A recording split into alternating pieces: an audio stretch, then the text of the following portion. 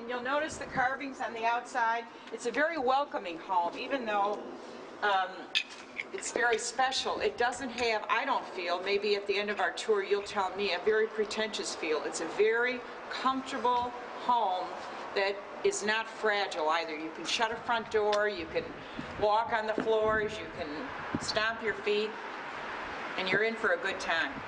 This is the master bedroom of Unit 211, and as I said, was the chapel at one time.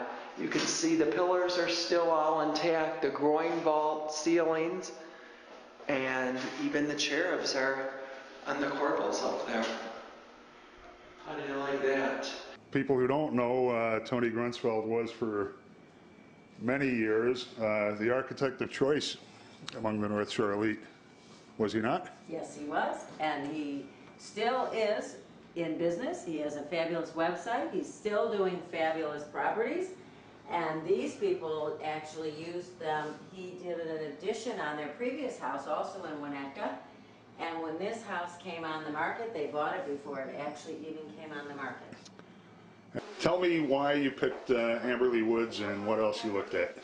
Well, we really looked all around, both in Lake Forest area and the North Shore, and we looked down by where Victoria lives in the western suburbs too.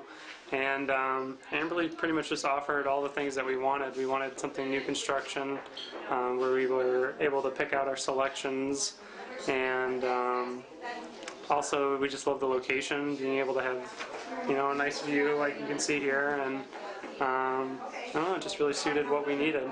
The assessments are fairly high to begin with, and then when you add heat and air, although it's a desirable building, well located, well positioned, with balconies, it still can be a relatively expensive building to live in. It too has a swimming pool. Moving north, the hole in the ground at 2520 Lincoln Park West, now that's a project that started, I think, over 5 years ago.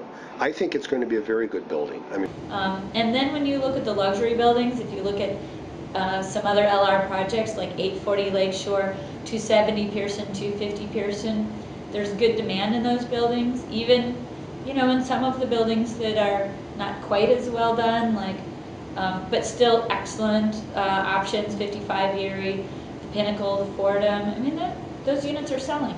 They're selling at a discount over what they would have in 2006 at the peak of the market, but the demand is there because the amenities are there.